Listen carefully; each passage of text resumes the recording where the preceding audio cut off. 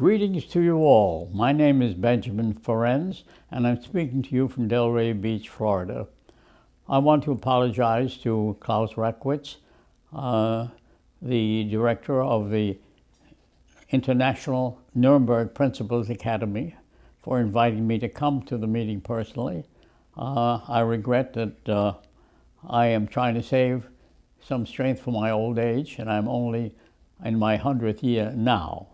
But let me say a few words as a tribute to my friend Tom Buergenthal.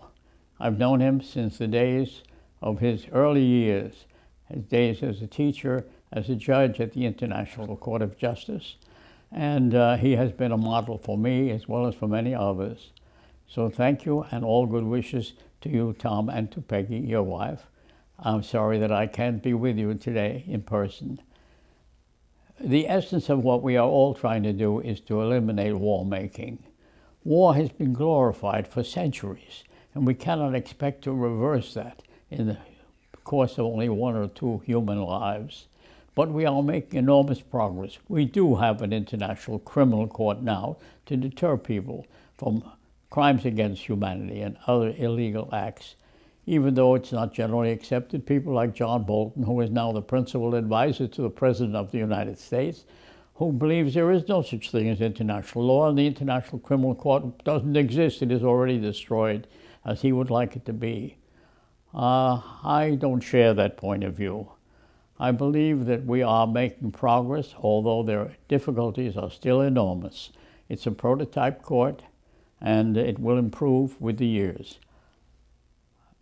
To sum it all up, I think we must remember never to be discouraged.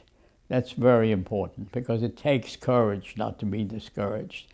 It takes a new awareness of the need for compromise, a need for compassion, a need to assure the others that we are not going to kill them if they practice their religion, or they adhere to their national loyalties, or that they want to live a normal human life in which they can be employed and feed their families.